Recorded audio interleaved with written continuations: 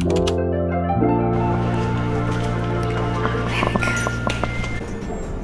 don't want us to be great, y'all. Sometimes I get nervous about sitting on grass because critters. But it's so pretty out here.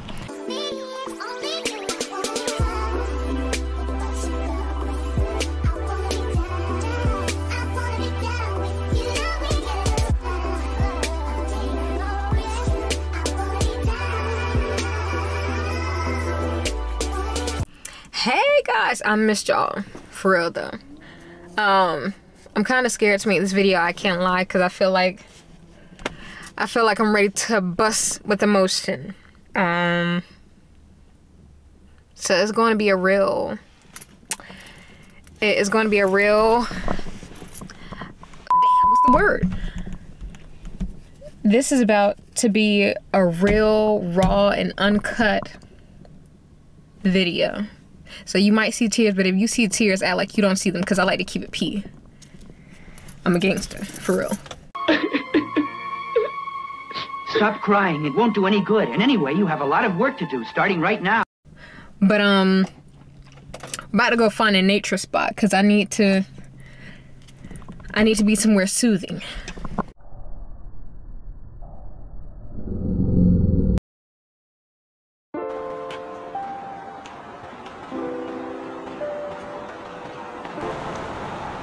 Yeah, look at the flowers. So nice and peaceful. Welcome to my old college that I went to. I just graduated in December, so I don't know why I'm talking like it's been years and years. Enjoying this nice, peaceful walk. It's not a lot of people on campus today because it is Monday. Sometimes I get nervous about sitting on grass because critters. But it's so pretty out here.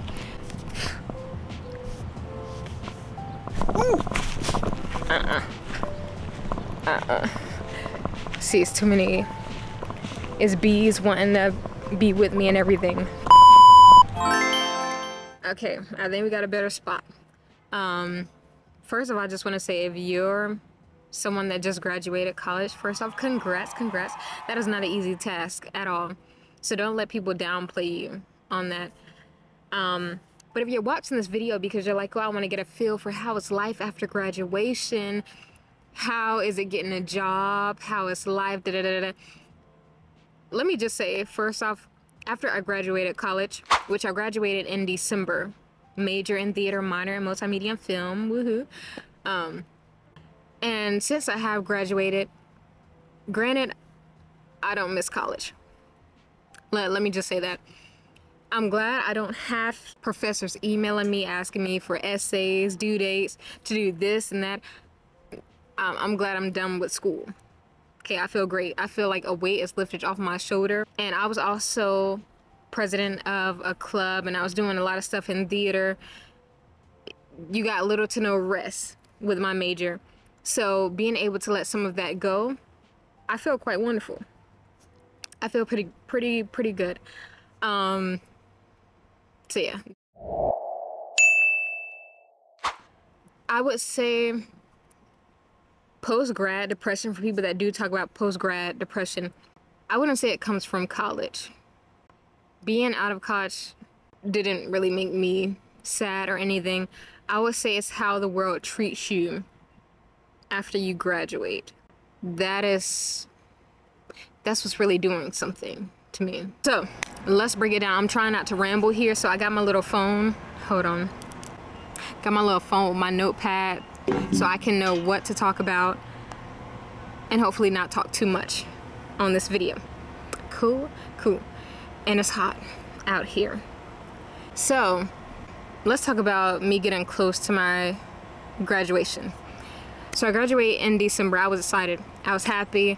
Graduation day, I was overwhelmed because there's a lot of people. I socialize with a lot of people, but when everyone is trying to crowd you and ask you questions and people want to take pictures with you, like, oh, KB, let's take a picture, where's your apartment at? Like, it was so much happening that I was just like, but it was cool, it was fun.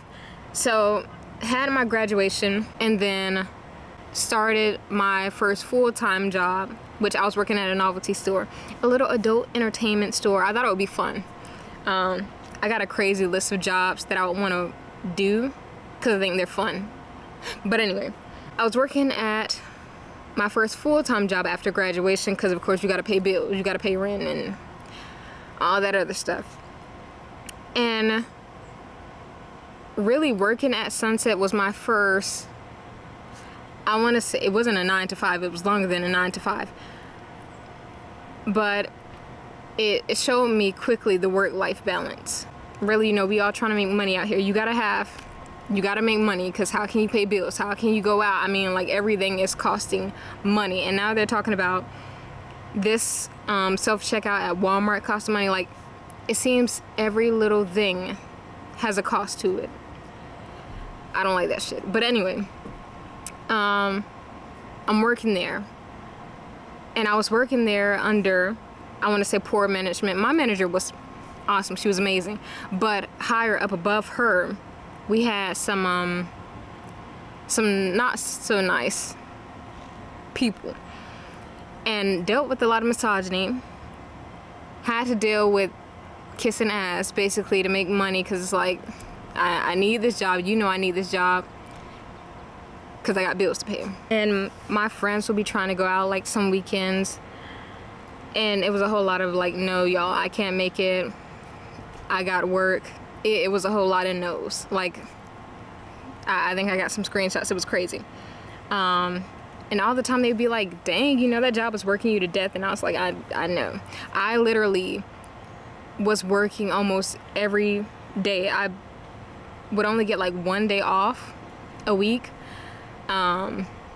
Sometimes 2, but for the most part I was only getting 1 day off.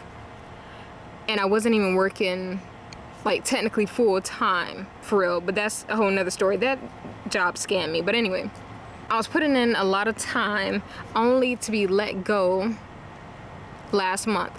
So they told me basically I was fired March 14th, and I was just like, okay, what do I do now? And don't get me wrong, my plan after I graduated was never to stay in Statesboro where I am now. My plan was never to stay here because I know there's not a lot of opportunities for me. So I did start looking into some theater internships, fellowships, you know, full-time jobs if they offered it. I was looking into that, but most of them didn't start until June to August, or they don't start until May. So I still had a little bit of time, and again, I gotta pay bills, so I needed a job during this time. So anyway, they let me go last month, and I was just like I honestly, and still don't know how to like cope with that. Anyway, I'm trying not to cry, y'all. But yeah, that was tough. And still is tough, because I'm gonna get into that, because I was like, God, come on now, like you know we had a plan here. The plan is kind of falling short right now. What's happening? But honestly, I had been saying that I wanted to leave that job because it was not good for my mental health. Every day I was going in stressing, or I was leaving unhappy, and I was like, I can't do this. Like, I gotta leave soon. And I guess God pressed fast forward on that process, because he didn't even give me the option to keep working there. He was just like, I'm gonna push you out. So I left there, and then I was trying to file for unemployment, and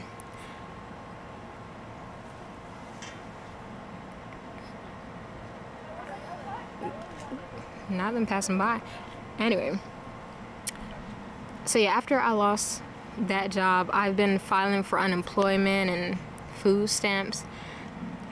And the government, when it comes to like assistance, is so ass too, because as I was filing for unemployment, I'm filling out all my information, and then they get back to me and they're like, oh, you didn't earn enough wages to qualify for unemployment.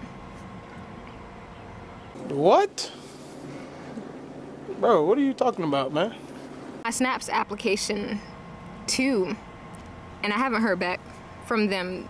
They normally don't get back to you until like months later. So I'm like, how can y'all really say that y'all giving assistance and y'all want to help the homeless and all of that, and it's hard to get any help, for real. You gotta bend over backwards to get any help, I see. So, don't have unemployment. I'm not getting money from that.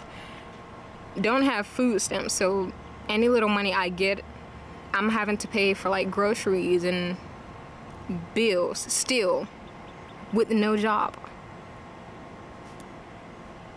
So let that sink in, let that sink in. So then a girl was filing for jobs because I was like, okay, you still got to be in Statesboro for a couple of months.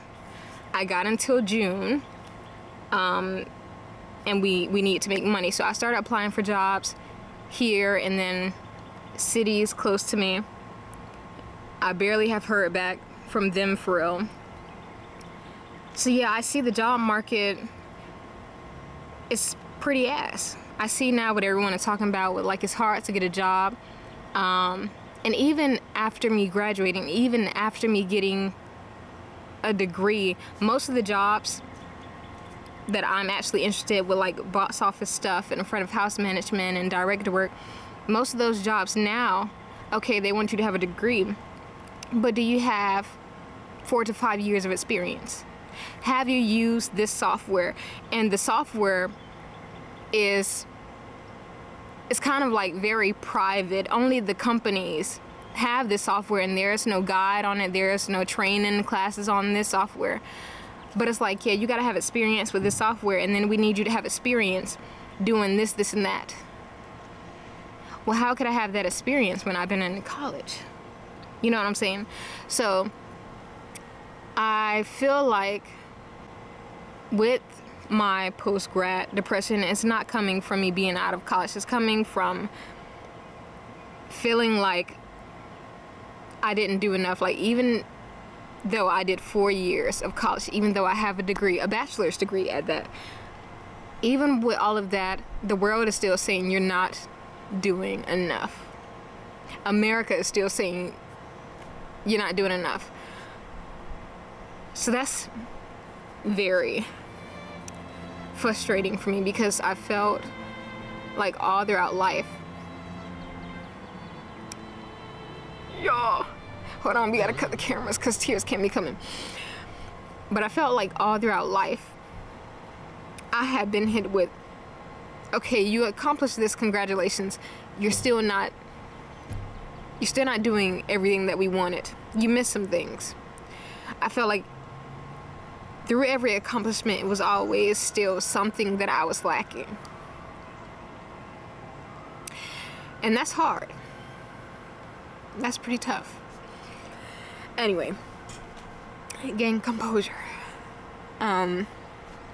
So dealing with that emotionally and mentally, and I think I'm doing pretty good, because today I felt all these emotions and I had all these thoughts, and I was like, okay, I need to record a video just to get it all out there, because why not? And people are probably going through this too. But let's get into the friends part of this. So I have some friends that graduated college with me, and then I have some friends that are still in college. And I told one of my friends this recently. They trying to get somebody. But I was telling my friend that for the people that I did hang with in college, most of them still being young or having a couple years left of college, I hung around them like almost every day from sunup to sundown, because we were in theater together. And if you're a theater kid, you know, you work together in a lot of projects, like y'all feel like a little family. So now, since I've graduated, I have felt distant from them, because I mean, they're still in classes, they still got work to do. They can't hang out like that. And spring semester is always the toughest semester, in my opinion, than fall semester. So going through life with that, and yeah, so anytime I've been like, you know, y'all want to hang out, or y'all down to do anything, they're occupied with stuff, or they had their show rehearsals too, and they were and rehearsals. So for the most part, I've been hanging alone. I mean, I hang with my friends outside of college too. We're cool. We're doing fantastic. But I miss my friends that are still in college. So adjusting to that has been tough as well. On to the next topic. So now with all of this being done, me being unemployed, me graduating college, getting ready, I do have a theater internship coming up in June. So I'll be leaving for Massachusetts then, and that's exciting. I get to be in a new position and learn new things. But while I'm still here for these last 2 months, it has been rough. This unemployment life is not for the weak, I tell you that. Because I've been having to get up and do Instacart and Uber Eats and all that just to like have groceries for the day. Or just to be able to pay my gas. Like, ugh. But even though I'm going through it emotionally today, I can say this did put me in a reflective mindset, because I'm like, God, you know, you're really a real one. Because I was also saying, along with like me being in theater and doing big things with that, I wanted to do more of my content creating and do a YouTube video and start getting big on TikTok and all this stuff. But my excuse was, you know, yeah, I can't upload a video because my job. You know, I can't upload a video because I got theater rehearsals and all that stuff. You know, I can't get serious about what I want to do personally because I got all this other stuff to contribute to. And God took that all away, and I got all of this free time, and it's like, so now what? You don't have any excuses. So what are you going to do? You got the free time now. So are you actually going to do stuff, or was that all just you saying something? That's what I feel. And I'm kind of glad about it, because this is pretty low for me. This isn't my lowest, but I'm feeling pretty low. But I don't know why this time, this isn't bringing me down into like a deep depression. This is making me want to go even harder. Like, I'm looking into doing shirts and getting serious with my YouTube and with my other social media, with my theater stuff, building my portfolio. Like, I'm getting serious about a lot of things that I wasn't really putting any effort towards in the past.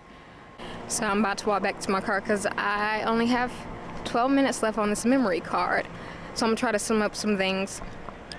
But if you want some tips for people that are about to graduate or are just trying to figure out how to navigate in this world, if you want any tips, I would say really and truly, after you graduate or wherever you are in life, just take it one day at a time.